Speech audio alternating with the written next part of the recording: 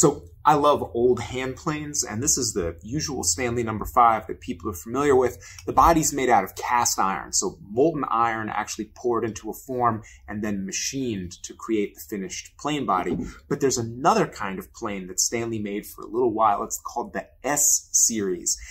And S is for steel because these are not cast iron. These are folded steel plane bodies. They took a piece of heavy gauge sheet metal and then using probably an industrial press, they folded it into this U shape and made some other components.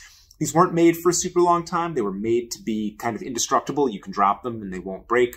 More for carpentry. I don't think a lot of people use them. They don't think they're that good, but I bought this one recently just because I was curious. And boy, it sure takes a totally nice shaving. It's a little bit lighter, but it wasn't very expensive. Good tool.